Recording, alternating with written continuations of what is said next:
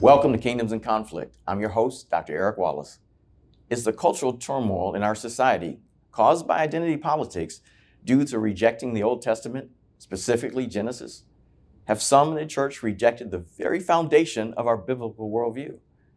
Our guest today is Ken Ham, the founder of Answers in Genesis, the Ark Encounter, and the Creation Museum. He is here to address these questions and more when we return.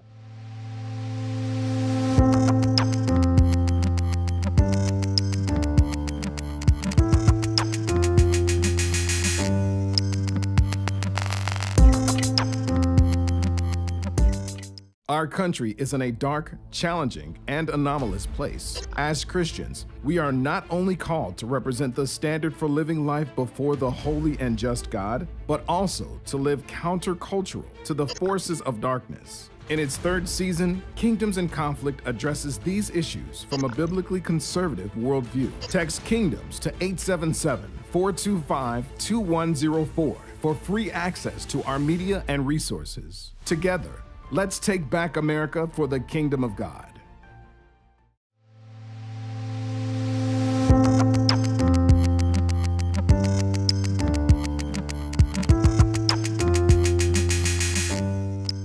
Welcome to Kingdoms in Conflict. I'm your host, Dr. Eric Wallace. We're privileged to have with us today Mr. Ken Ham. How you doing, sir? Hey, I'm doing well. It's great to be with you. And by the way, behind me is the Ark Encounter, which is a life-size Noah's Ark here in Northern Kentucky. And you probably see people walking around. So it's a live view. Yeah, that's an incredible view. I've actually been there. I'm going to ask you a question about that in just a minute. But before we go there, normally I ask, not everyone who comes on the program is actually a Christian. But when I do have Christians on, I ask them to give a little bit of their testimony. I'm sure you could talk for the whole time about how you came to Christ and the call to ministry. But give our audience just a little snippet of how you came to Christ and how you got in this particular ministry. Well, you know, I grew up in Australia. I hope I still have that Aussie accent. But I grew up in Australia and had Christian parents who taught us God's word, the Bible.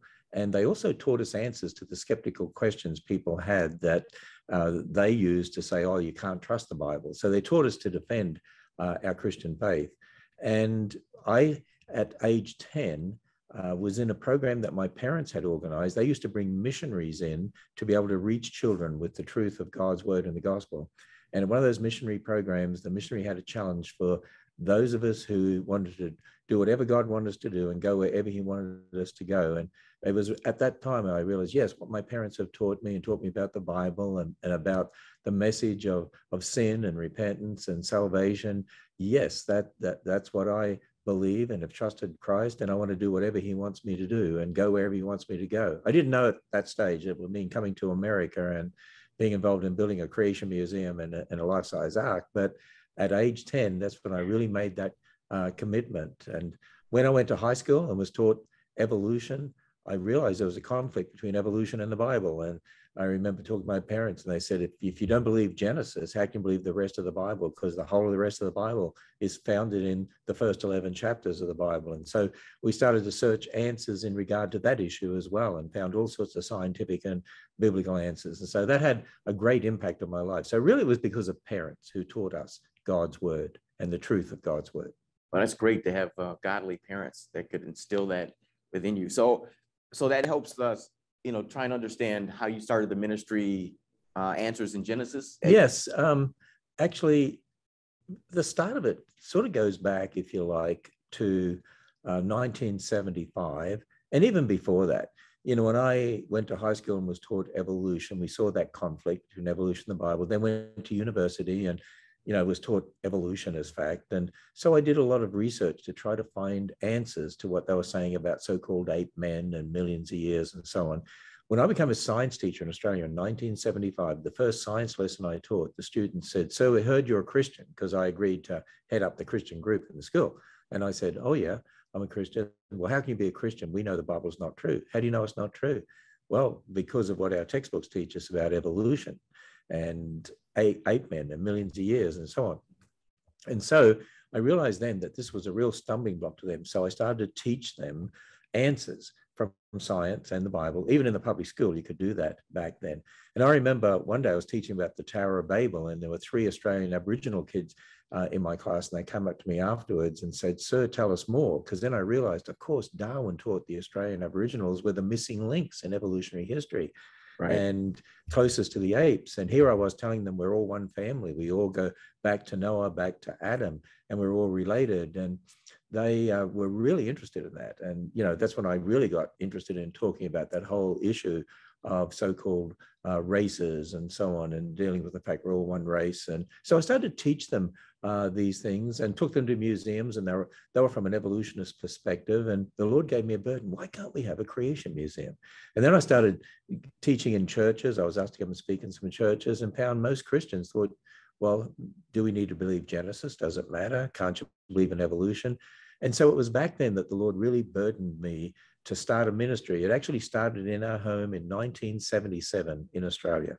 And we moved to America in 1987 to work over here, and moved to Northern Kentucky in 1994, specifically to build that creation museum, which we prayed for in 1980. I stood on a piece of property with one of our board members in Australia and prayed for a creation museum in 1980. And that was opened in the state of Kentucky in 2016. So we not 2016, that's when the Ark was open. 2007 was when the Creation Museum was open. And, you know, God's ways are not our ways. I understand that, but it's been an interesting journey all the way along. So let's talk about the Creation Museum. I actually had that question a little further down in my notes, but since you brought it up, what was the impetus behind the Creation Museum itself? Well, you know, the first series of exhibits were what we call a walk through the Bible, Genesis to Revelation, what we call the 7 C's of history. Because one of the things that I had found was that for a lot of Christians and a lot of young people in our churches, they're all confused. We got all these issues. We've got the Bible here, and then creation, and then evolution, and then we got to deal with all these other issues, you know, abortion and marriage and racism, and so. And people are all confused. How do you deal with all of that? And one of the things that I recognized was that most people were missing that linear view of history, you know, and even how do you understand fossils and all those sorts of things. Right. And if you start with the Bible's history that God has revealed to us in Genesis 1 to 11, it's the biological, geological, astronomical, anthropological history that's the foundation for our worldview in every area. So once you start there, and you understand, okay, you walk through the 7 C's of history at the museum: creation, corruption, catastrophe, confusion, then Christ cross consummation. So a perfect creation marred by sin, death is a consequence. That's why there's death in the world. It's not God's fault, it's our fault. We sinned against a holy God, the promise of the Savior. Catastrophe, the flood of Noah's day, that's why there are fossils all over the world. The Tower of Babel, God gives different languages, that's why there are different people groups, not races. We're all one race, we all go back to Adam, we're all one family, we're Adam's race. And so once you understand that foundational history, it brings everything together. And because every doctrine is founded ultimately in Genesis. I mean, the origin of marriage is in Genesis, the origin of sin. Right. So the base of the gospel, the origin of death, the origin of clothes, the origin of everything is right there in Genesis 1 to 11, of all the basic entities of life in the universe. So I wanted people to be able to understand the importance of believing God's word beginning in Genesis, because if we don't raise up generations that have that right foundation, they won't know what to believe about marriage. And with all that's happening in our culture today, a lot of young people in our churches are in a mess because they're being impacted by the LGBT movement or the abortion movement or whatever it is. Once you understand and believe that history in Genesis, you got a foundation to have the right worldview in every area and know what you believe and why. That was really the impetus behind the Creation Museum. And to build an attraction that's world-class, as good as Disney or better, and I think I would say better quality than Disney. Right. Okay. And we're not banging them on the head with the Bible, walking them through, giving them answers, presenting the gospel very clearly, and challenging them. And we've seen many, many non-Christians who come and are challenged by this and are converted as a result, actually. As you know, there are certain people who are saying we need to divorce the Old Testament from the New Testament in order to get people to come to Christ. Yeah, I know exactly what you're saying. And, you know, I have met people over the years that say, oh, we're New Testament Christians. But here's the thing. The New Testament is all founded in the Old Testament. And the entire Bible, everything is founded in the first 11 chapters of the Bible. For instance, to give you an example, when people say, oh, you can disconnect the Old Testament from the New Testament, you don't need the Old Testament. Well, if you're going to go out there and present the gospel to someone and you say, you're a sinner, and they say, well, where did sin come from? Do you realize you have to go back to Genesis 1 to 11? You have to go back to Genesis 3 to understand where sin came from, when man rebelled, when the devil tempted Adam and Eve. How do you explain the gospel without believing the history right there in Genesis 1 to 11? Or what about marriage? If someone says, what do you believe about marriage?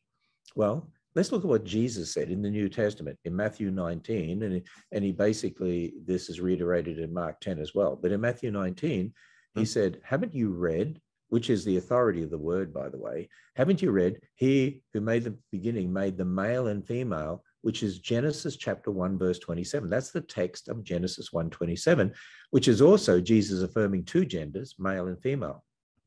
Haven't you read, he who made the beginning made the male and female? And then the next bit Jesus states is actually the text of Genesis chapter 2, verse 24, when God, the Bible explains, took dust and made Adam, put him to sleep, and from his side made a woman. And so then Jesus said, have you read, he who made them in the beginning made the male and female, and said, for this cause shall a man leave his father and mother and cleave unto his wife, and they'll be one flesh. So there's Jesus quoting the text of Genesis 2:24. Genesis 2:24 is actually the creation of marriage. That's where God created marriage. And there's only one marriage that God created. It was a male and a female, a man and a woman. And, you could go through and do that for every doctrine, because as you start to go through, where do you find the origin of death? In Genesis 1 to 11, sin, Genesis 1 to 11. Why do you wear clothes? We're all wearing clothes. Humans wear clothes. Why do we wear clothes? The animals don't. God gave clothes because of sin. It was actually the first blood sacrifice as a covering for their sin, pointing to the Savior who would come and be the ultimate sacrifice. Why do we have a 7-day week? God made everything in 6 days and rested for one. Why did Jesus die on the cross? Well, Genesis 1 to 11. Why is he called the last Adam? Well, Genesis 1 to 11. Why do we need a new heavens and new earth? Genesis 1 to 11. I mean, you go through it and you realize, wait a minute, Genesis 1 to 11 is the key. It's the foundation. You can't divorce the Old Testament from the New Testament. Or the New Testament is founded in the Old Testament, and it's all founded in the first 11 chapters. Those first 11 chapters are vital. I wrote a dissertation on how the writer of the Gospel of John used the Old Testament, used the Pentateuch actually to talk about who Jesus is.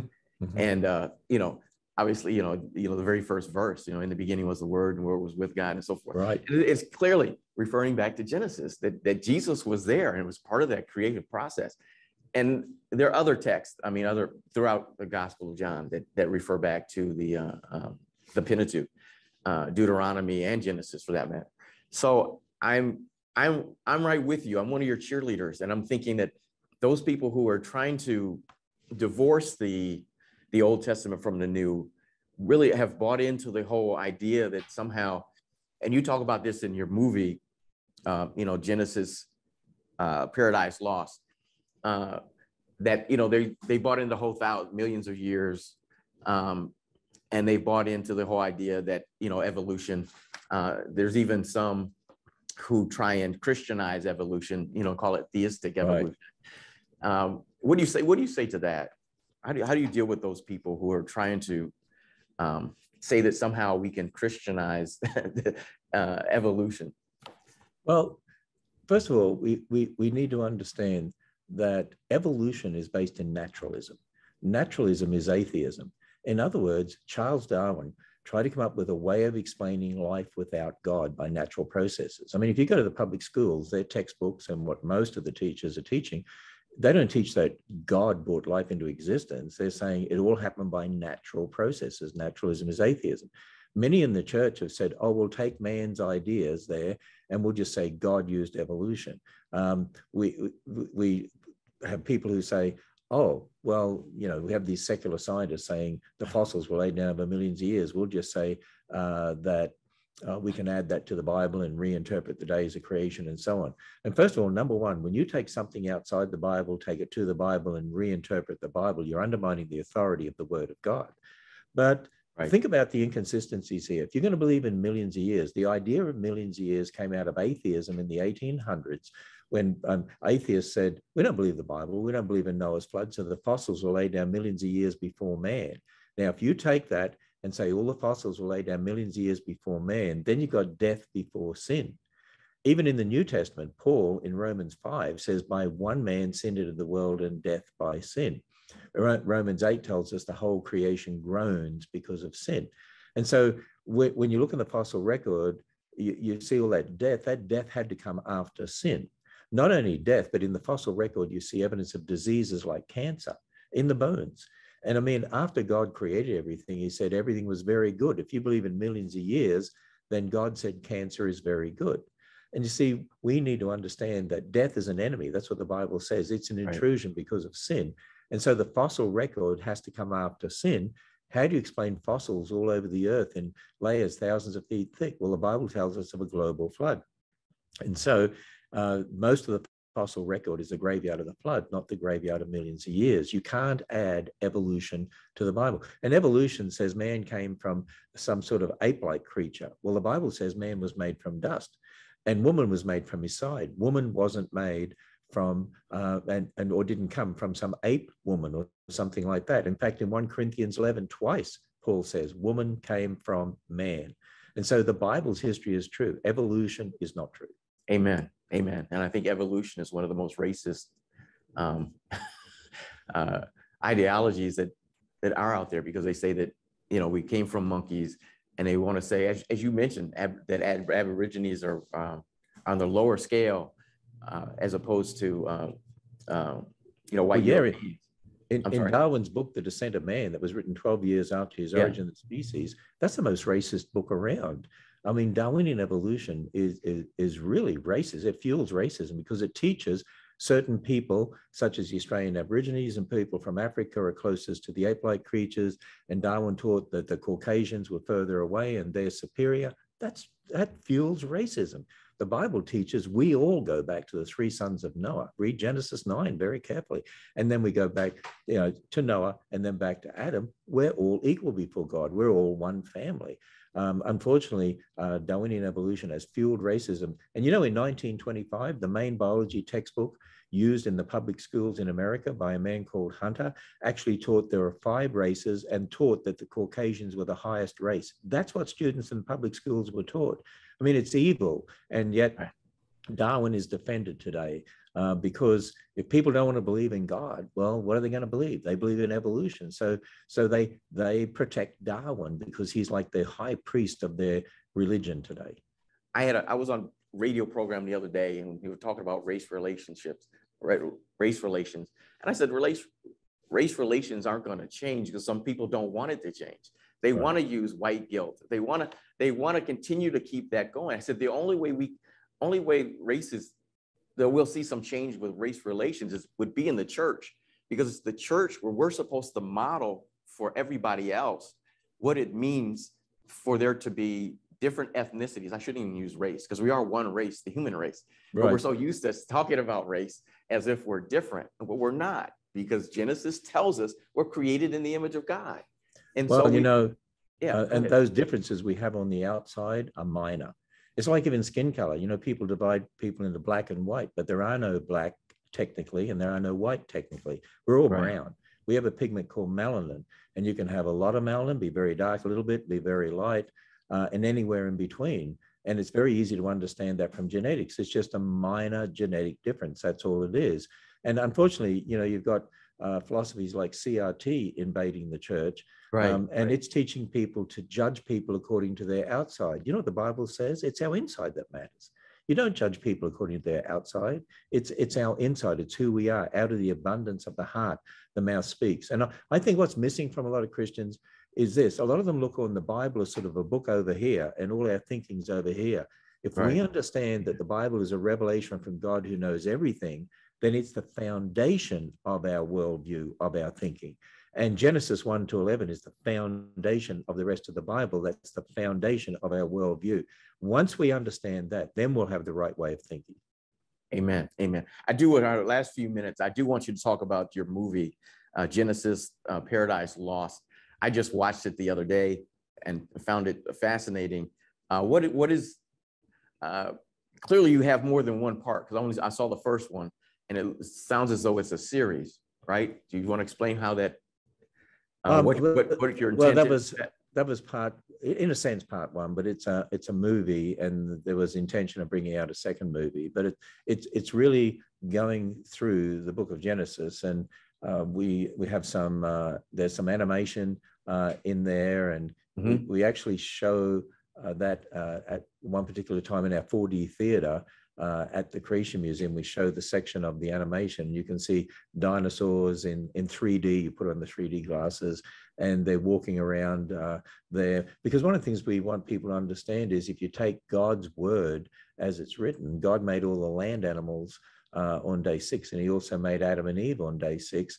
And today we call some of those land animals dinosaurs. So what we call dinosaurs, we're walking around with Adam and Eve. We want people to have a true understanding of Genesis and the history God has revealed to us, and to decontaminate their thinking, because many of them have been contaminated by the world. And we got wrong idea about dinosaurs. We got the wrong idea about the age of the earth. A lot of people think that the sun came first. Whereas the Bible makes it very clear, God made the earth first, covered with water. The sun wasn't made until day 4.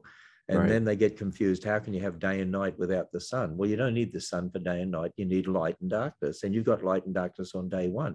God just doesn't tell us where the light came from. He made the sun and the moon to be the light bearers on the earth from day 4 onwards. So we're teaching people to have the right understanding of God's word in Genesis, so they understand the world correctly. Well, we're about out of time, so I'm going to encourage everyone to go out and buy the movie. I actually rented it. I bought it and I watched it online. I've stopped getting DVDs these days, so I did purchase it. I've had a chance to actually watch it twice, and I really appreciate what it is you're doing with the Ark, with the Creation Museum, with all the other things you're doing, man. I'm in your corner. I'm an amen person, because I understand. I have 2 master's degrees in Hebrew Bible. So I love the Old Testament. My PhD is in New Testament. So I figured when I was getting my degrees, if I'm going to be a well-rounded biblical scholar, I need to actually get my PhD in New Testament. So I clearly see Old Testament and New. I tell people, look, you can't understand New Testament without understanding the Old Testament. In fact, the apostles went around preaching. Where did they preach from? They preached from the Old Testament. Exactly. They didn't have a New Testament. It was being written as they spoke, right? So anyway, thank you for what you're doing. Thank you for being with us. And those who are watching, we'll be back in just a moment. Thank you.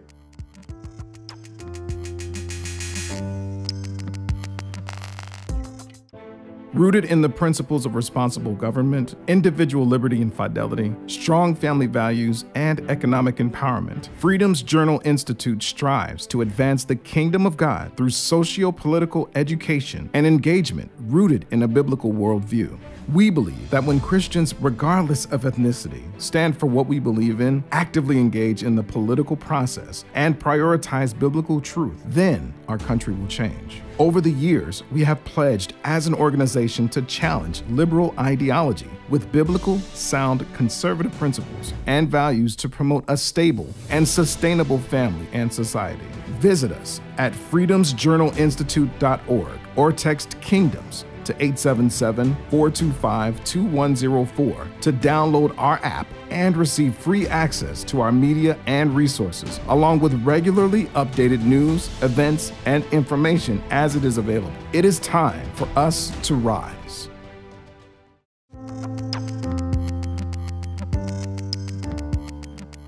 Welcome back. In a different episode of Kingdoms in Conflict with Tim Mahoney, I mentioned the need to understand the Old Testament in my final thoughts. I used information gathered from my dissertation and my book, Jesus on Trial, the unique presentation of Jesus in the Gospel of John. I made mention of the Genesis parallels in that episode. In this episode, I want to show the importance of the Old Testament regarding the idea of the, quote, prophet like Moses and the trial theme that spans the gospel. However, I can only give you a taste of it here. Quote, the Lord, your God, will raise up for you a prophet like me from among you, from your brothers. It is to him you shall listen, end quote. That's from Deuteronomy 18, verse 15. These are the words of Moses to the children of Israel. In Deuteronomy chapter 18, verses 18 through 19, God speaks, saying, quote, I will raise up for them a prophet like you from among their brothers, and I will put my words in his mouth, and he shall speak to them all that I command him. And whoever will not listen to my words that he shall speak in my name, I myself will require it of him. End quote. In the Gospel of John, these are prophetic words about Jesus.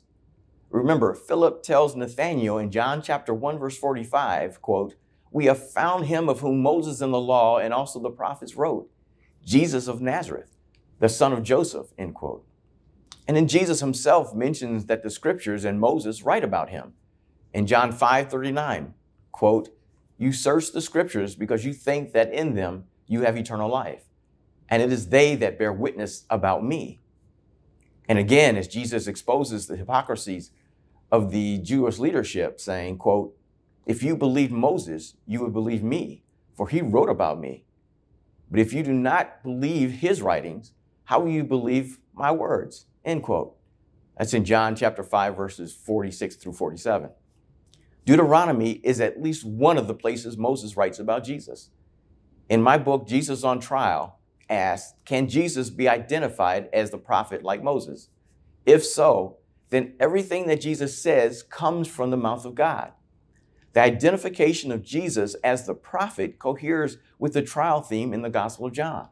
The establishing of Jesus as the prophet validates Jesus' testimony because as the prophet sent from God, his words are the very words of God. Deuteronomy 18:18. This identification, therefore, validates Jesus' claims that if Israel does not receive him, they do not receive the one who sent him. Jesus, as the prophet, stands as God's representative. To reject Jesus and his words is to reject God. As the prophet, Jesus claims about himself that he is the Son of God and the Messiah must be taken seriously. The prophetic office that Jesus holds validates that what he says is what God says. Therefore, if Jesus claims to be the Son of God and the Messiah, his testimony is true. The Father has also claimed or testified that Jesus is the Son of God and the Messiah. Therefore, Jesus' testimony is that of the Father as his own. One cannot understand the significance of the prophet like Moses' expectation of the first century and the use of the theme in the Gospel of John and Luke. Luke 24:44, Jesus says, quote, these are my words that I spoke to you while I was still with you, that everything written about me in the law of Moses and the prophets and the Psalms must be fulfilled, end quote.